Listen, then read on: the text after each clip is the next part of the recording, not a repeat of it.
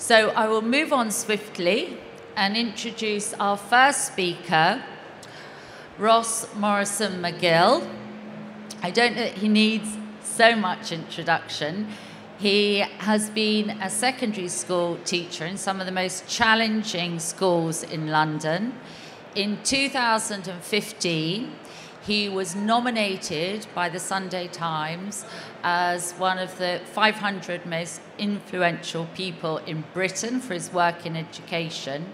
And today, he's going to talk to us about great teaching. How can we be the best educators we can possibly be? Ross.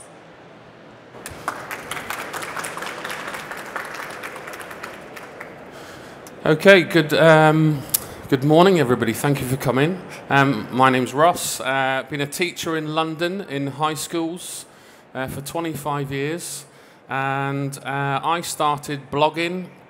I think I was an early adopter blogger because I was blogging in 2000 when you used to click the web page and it would take about a minute to turn over. You might remember those IDSL ringing tones and things like that. So I've had lots of different blogs, but probably my most well-known one is Teacher Toolkit. So I'm going to want to talk to you about some of the things that I've observed on my blog over the last decade. So I'm going to kind of show you some insights, teacher habits, my own experiences of working in education here in England, because I know not everyone here in the room will be from England specifically, and talk to you about the pressures that schools are under, but also some of the amazing things that people are doing. So are we okay on the slides at the front? Have we got it up on the screen? Okay. There we go. So, books. I have loads of literacy demons. Loads. I grew up in Scotland. I wasn't necessarily taught grammar. Moved to 7 schools as a child through my mum and dad's nature of work. And I would say blogging has improved me as a teacher, not only just from my literacy, but also when you tweet out to 250,000 people, you have 1 or 2 people tell you that you can't spell. So in my best interest, it's led to all sorts of interesting things such as books and speaking to you here this morning. So this is what I want to try and tackle. Very kind of short insight. I'm going to give you the slides and a few ideas stitched right at the end. But I want to kind of shape perceptions.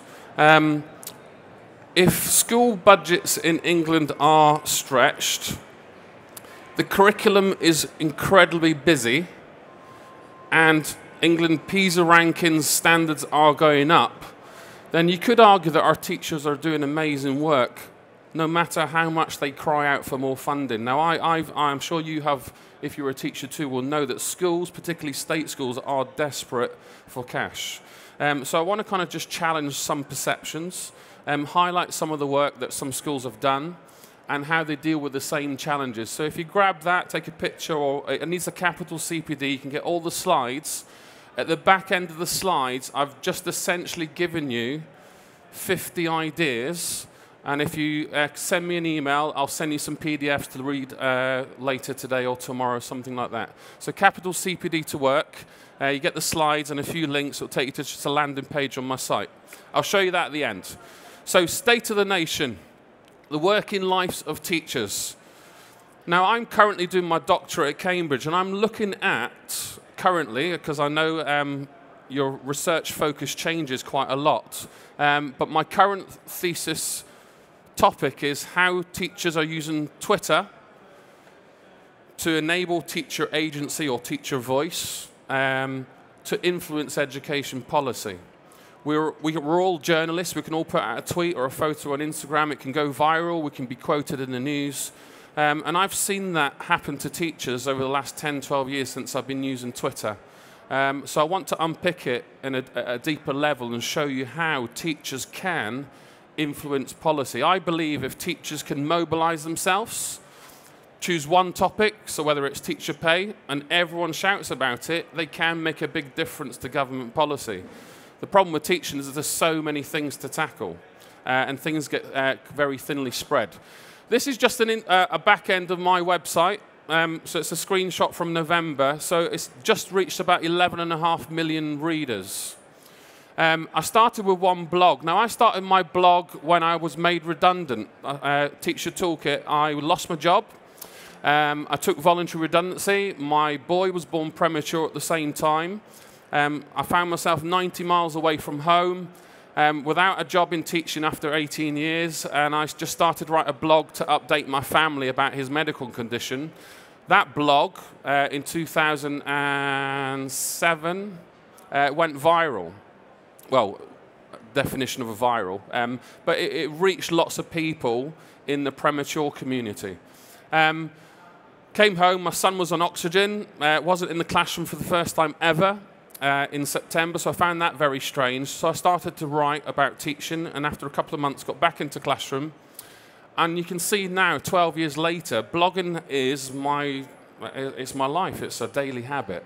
And essentially, I've been sharing, asking questions, trying to find out solutions. That's all I've been doing. And because it's become a habit, I've been consistent, I've been clear about what I've been wanting to achieve, and I've offered some clarity and understanding for people reading. It's grown into this huge audience.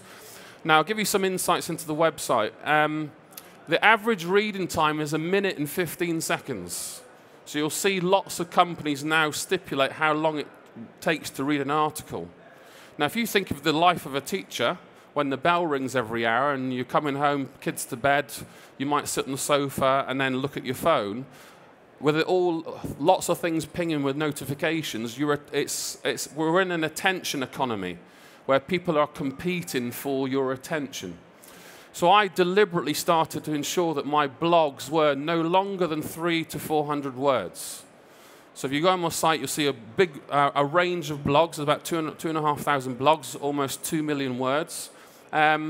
Because teachers are busy, they're time poor by default, so they need things that give them help very quickly. The biggest thing that gets the most clicks is marking. Marking drives teachers nuts across the world. So when I look at the analytics of where people are reading, what locations, it's always I'm needing ideas for marking or lesson planning. The second biggest topic is differentiation. Now, I'm not sure if everyone in the room, maybe from different parts of the world, understand this, but it's essentially meeting the needs of individual children in a class. The problem we have in England currently is that, or at least the dialogue 10 years ago, was that there was a need for teachers to meet individual children's needs in one-off lessons. The byproduct of that was 30 lolly sticks, 7 or 8 different translated worksheets, and someone would be observing that teacher. It's a myth. It's not possible. And the narrative of the differentiation or the definition has been lost in translation. Differentiation is meeting needs of your children over an academic year. Teach to the top and then navigate your interventions. So marking and differentiation, the top clicks.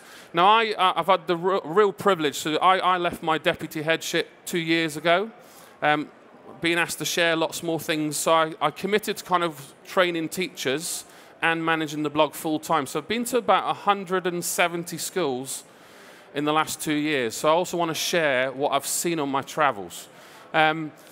This is just an insight into my Twitter analytics. So that's a 3-month screenshot. People in the room who are not familiar. So impressions, so 17 million people in 3 months see my tweets. Impression means, it doesn't necessarily mean someone reads your content, but they see your information go past their screen. Okay? A click would be you click on the photograph or the hyperlink, so the stats will be much lower. You can see the stats there. Okay? So I know that I have a huge responsibility, almost kind of a social mobility moral, to entice the next generation of teachers into the profession, challenge policymakers, but at the same time try and support the teachers who are currently dealing with those challenges. And it's quite a hard balance to kind of strike. I guess my top tip, don't tweet after a glass of red wine. Okay? I've made that mistake. Every 3 or 4 months, I do my own little Twitter survey. And I ask who's to blame for teacher workload, or not to blame, where are the forces coming from? So you'll see here Ofsted, which is, if you're not familiar from England, it's the inspection system we have here in England. Is it school leaders? So not just the head teacher, but anyone in the school who is in charge of somebody else. The Department for Education moving the goalposts to different frameworks. Or is it teacher habits? I will mark all my books because it makes me feel good. And then I'll go to the staff training session and then look at me, look at all my shiny books. I would like to work in a school where I can bring my worst books so that I can get help. And I need to work in a school where I've got the right soil, where I can thrive as a profession. Teaching's a team sport. You cannot solve it on your own. You need experienced colleagues around you to help solve complex classroom problems. And I often say on my travels, there's a special place reserved in hell for teachers who don't share. And I think I would attribute my growth to sharing ideas, questions, helping people, and helping solve problems. And if I didn't know, I got the answer back and it helped me. So you can see here at the top, 2017, school leaders. And I was a bit frustrated. I was a deputy head at the time when I was analysing workload. And this is largely influencing a lot of my doctorate thoughts for my thesis. But you can see here, Ofsted's just changed its new framework. So if you're not familiar, can I just have a show of hands rather than guessing? If you're not based in the UK and you've come from overseas, can I just have a show? Okay, so I need to make sure that I give lots of context. So here is the inspection organisation that judges schools. I'm currently looking at my doctorate level that I think when you grade a school, so current term is called stuck schools, it puts that school into another decade of difficulty stroke poverty for the pupils and parents that it serves, rather than telling parents that's a good school. I believe every school is good. There are 1 or 2 that have extreme difficulties and serious safeguarding concerns or are illegal, but the vast majority of schools are doing good for their parents and pupils. More on that one later. So you can see there's been a shift. Now, I apologise for the small detail here. But this is the head count of teachers in England today. So a little snapshot, there's 32,000 schools in Britain, there's 23,000 schools in England, there are 453,000, so almost 500,000, qualified teachers in England. When you include universities and tutors and things like that, it goes up to about 1 million. Every year, so this data goes back 20 years, every year we broadly get about 25,000 teachers every year. 2 summers ago, when the census data was collected in England, was the first time ever in 20 years we lost more teachers than we gained. And it's never happened before. So that, for me, that rings an alarm bell. What are the reasons? I also think social media, the way that you can teach, you can coach online, you can create resources, make an income from your desk at home. I think with the world of ed tech and this environment here today, there are different ways that we can all work. And I think schools, particularly teaching, faces those challenges in the next decade. Every year, I apologise for this being blurred, but that's 64, 62, 60. It goes down 2% every year you're in the profession. So 25 years, for me, I was off the scale, 38% of chance of staying in the teaching profession. Your own country should have this data. My argument here is, we often hear in the press or from the media or from politicians that teachers leave within the first 5 years. In America, it's 60% attrition. In England, it's 40%. But it's not true. The greatest attrition happens in the first 2 or 3 years of teaching. I go into the school, it's not what I expected, or I'm not supported, or the workload's incredible, and I leave the profession altogether, never mind leave that school. And also, including myself here, there are 350,000 qualified teachers in England who don't work in schools. And that data goes back 10 years. So we have enough teachers. We can't keep them or get them to come back in to work in the profession. So these are the kind of things that I've been looking at. I'm going to skip this just because I'm conscious of the technology not working. the irony, and just show you the workload survey. So this was from our Secretary of State in 2013, Nikki Morgan. She conducted a workload challenge report in 2013. You'll see at the top, 44,000 teachers responded. 56% said we're sick of putting data on software, he says, as an EdTech event. Second event, marking, which confirms what I've seen on my website and on my travels. And then I often say here, hands up if you like a meeting in your place of work. Does anyone like a meeting? Okay, in school, a couple of people. No one likes meetings.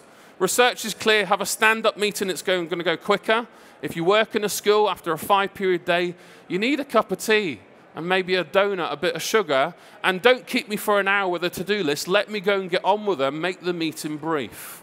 Also mental health, walk-about meetings, face-to-face conversations, walk around the school environment, really good for your mental health. Why do teachers leave? Workload's the biggest reason. There's the inspection pressure there again.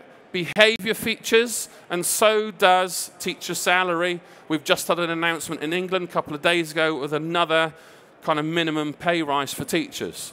I've got a colleague at Cambridge, Jude Brady. She's analysed the differences between independent teachers and state school teachers and the differences. So I've highlighted here marking. So it's quite low there, about 1,000 teachers surveyed. In state schools, marking's right at the top. She found that both types of teachers work in excess of 50 hours per week to keep on top of their day job, but the biggest difference between working in the state sector to independent was the state school teachers believed they were always asked to complete meaningless tasks, things that didn't add value to them as a professional or to their children. It was often for monitoring purposes. Now, I don't believe this research, but I do trust the think tank Education Policy Institute. The average working hours of teachers, apparently teachers are working fewer hours last academic year. You can all laugh if you don't believe it. I'm not sure. But you can see there, 10 years, teacher, 45, school leader, anything between 55 and 70 hours a week, okay, despite contracts at 32.5 hours. This is one more interesting slide I want to show you. A lot of schools have been tackling these topics to reduce workload. But the interesting point I want to point out here is these two areas here, those teachers say it's actually had the opposite impact. So yes, tackle these topics on workload, but actually it's made my job harder. Okay, so let's move on. So I said earlier, reduced budgets, tougher exams, crowded curriculum. We're getting better in PISA if we believe in that methodology. So teachers must be doing something right. So on my travels research, this is just a snapshot of England. I've been to about 13 countries the last 2 years. It's been the most fascinating thing ever, and I want to share it. So top 10 issues. So I'm ignoring funding because every school needs more cash. I'm just going to talk about the things that all schools face. These are the schools that I selected. I had to choose schools beyond my own narrative, beyond my own bias. So there's schools in here in different parts of the country, small, big, independent, primary grammar, all sorts of things. These are the topics on the right that all schools face.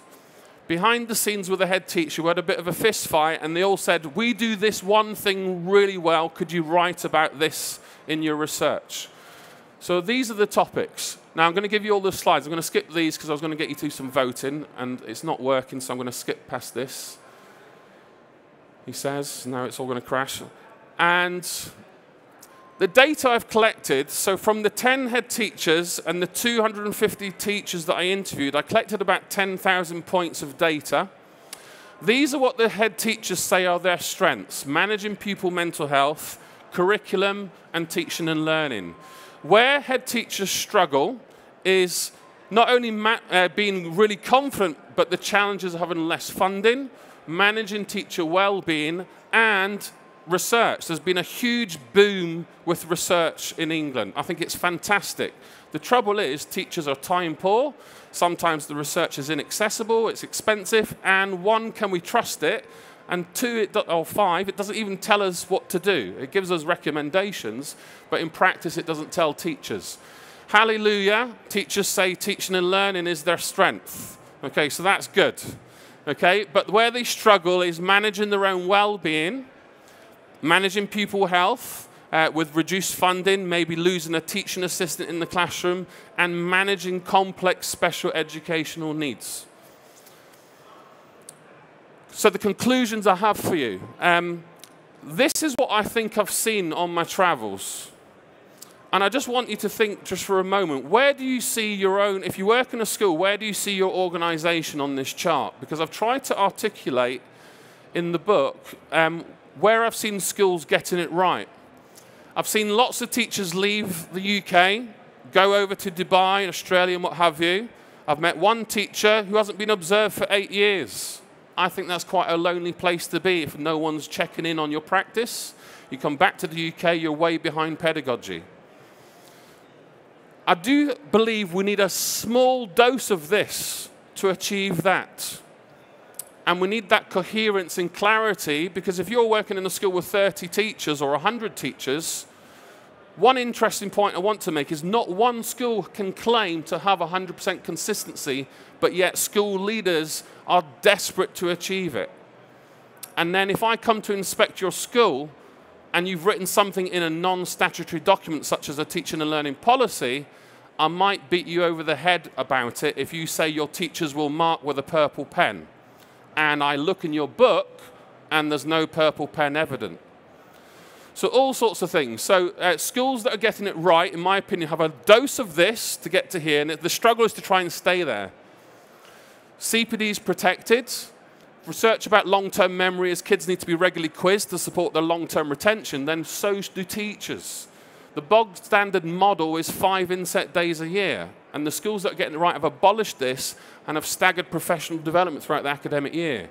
Why? It allows me to talk to colleagues, to share and solve complex problems, practice it in my classroom, come back a couple of weeks later and share and compare, and look, it didn't work for me, look at my worst books, don't beat me up, I'm just trying to work out what works.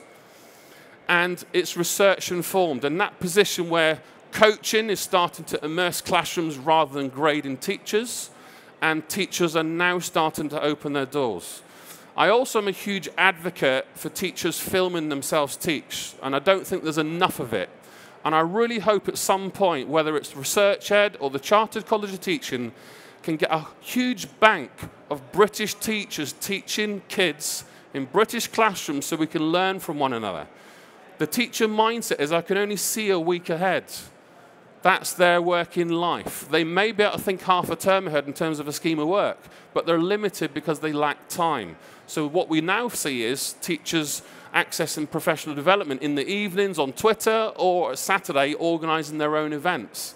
The problem is the quality of CPD isn't good enough in their own schools for lots of reasons.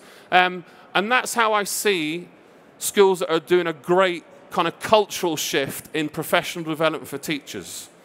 We all have choices. I know life gets in the way, bereavements, redundancy, broken legs, those types of things, location and travel. But we do, to a degree, have a choice in where we want to work. And I think with the use of social media now, particularly younger teachers entering the profession, if they can see Ross tweeting some great ideas about what they do in their school, I'm going to move down the country and go and work in that school because I like what I see and I know I'll be supported. And it's a hard balance between schools to promote use of social media without it damaging not only pupil mental health, but teacher mental health. So back in your schools, when last did your school talk about teacher mental health? Because we all have it.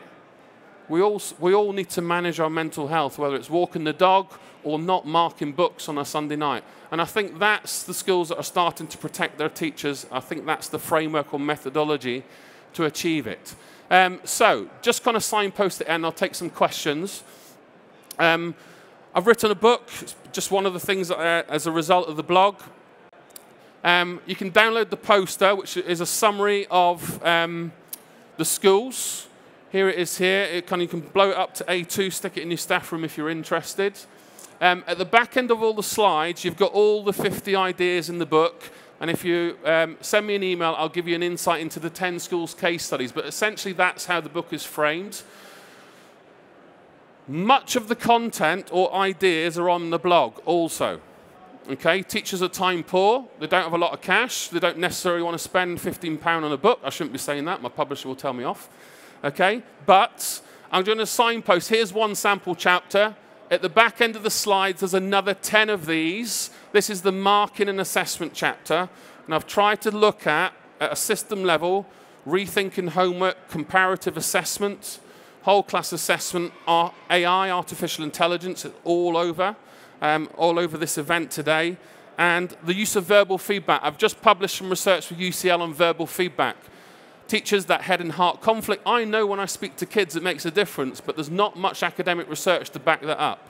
So with UCL, 13 teachers, 7 state schools, very disadvantaged schools in England. We published some research in September last year. The headline message from me was, with structure and routine, when teachers use scripted verbal feedback, it has no detrimental impact on pupils' outcomes. And the response I always get is, so how can I evidence verbal feedback?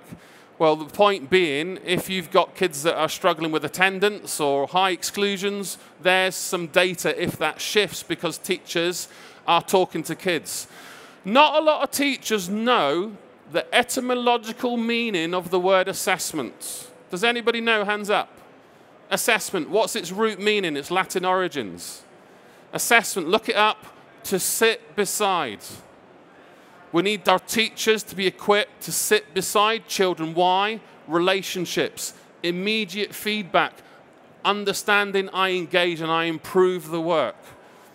EdTech gives a solution because we can do that immediately and the kids get grades and quizzes, but some schools don't have the technology. So we rely on thumbs up, thumbs down or mini whiteboards and those types of traditional methods. There's the link, folks, capital CPD. There's another 10 of those ideas at the back. If I could just summarize the things that I've been seeing, it'd be these types of things. So I think I've got 9 on here. Okay? All leaders must reduce workloads. If you're a Key Stage 3 coordinator in charge of literacy, you're responsible for workload pressure on somebody else. Habits and perceptions. Teachers don't leave in the first 5 years, they leave in the first 2. We need to challenge the narrative. If I go to your school and your marking policy says mark once a week, I think that's not a good idea. Because all I'll be bothered about as a teacher is the assessment driving the curriculum rather than the curriculum driving when I need to assess. So if you say mark once a week, use the purple pen of progress, it's not going to be helpful. There's loads of other things there. I'm going to pause for some questions. Thank you for coming. I hope you've learned 1 or 2 things. Please connect on Twitter or send me an email. I've got loads of things I want to share. 30 minutes is not long enough. But thank you for your time and also take some questions. Yeah, thank you. Thank you, everybody.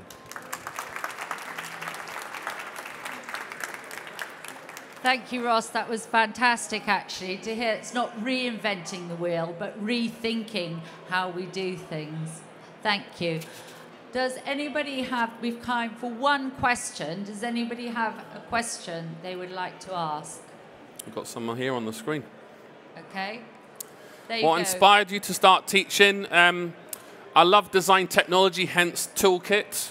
And for most people, it's often the relationship you have with a teacher that makes a difference. So for me, it was my love of design technology. My mother and father were Salvation Army officers working in homeless hostels. So my entire home environment for the first 19 years of my life, I'd come home from school and I would be in an environment with drug addicts, schizophrenics, alcoholics. I'd play pool with them after school. I don't think that would happen today with all the safeguarding checks, but that was 40 years ago. And I had this teacher that could see my potential. And I think moving to 7 schools, if you're familiar with Hattie and his effect sizes, one effect size, you move schools, well, there's no surprise you don't get good exam grades. So I had to resit my GCSE qualifications in order to get the ticket to the next step. Thank you. And I think we have time for one more. How do you see the future of education changing in the next 10 years? Well, I think the notion of a school building is going to change physically. You know, virtual schools, for example. Kids can learn online. EdTech and artificial intelligence, all these bits of software out here has not, I know they'll consider teacher workload, but government level, if I'm salaried to work 32.5 hours a working week, no one's considered how many times I have to read an email or log on to Sims to input some data. And I think the emergence of EdTech is making the job as a teacher not only better, but harder, because there's lots more things to do in terms of logging in, tracking information, producing reports, and not necessarily telling me what to do next. Or I have even less time, so you'll find all of us emails on our phone, despite us paying for our own phone contract, deleting emails on the bus home just to keep up with the dialogue, getting frustrated because Ross replies to all when he doesn't need to, all sorts of things. And I think we need to tackle the technology aspects of teacher workload in the next decade, because I do think it's going to drive our own mental health and our own use of screen time. For the last 3 months, I've been leaving my phone downstairs in the house, and I've seen a big difference to my own mental health from doing it. I get 4,000 or 5,000 notifications a month just on Twitter alone. I can't keep up with them all, so I have to manage that myself. Thankfully, I'm in a position where I can do that, but our children can't, and maybe young, inexperienced teachers who come into the profession, having always known a mobile phone, they will need that support. So I think the notion of a building is going to be a challenge in 10 years, and the ed tech revolution, that fourth industry, I do see there's going to be a few problems with it. Okay, thank you, Ross, again. That was fantastic. And remember, according to Ross, if you want to influence policy, tweet constantly about one thing only. Okay, thank you, Yes, Ross. Thank you, everybody.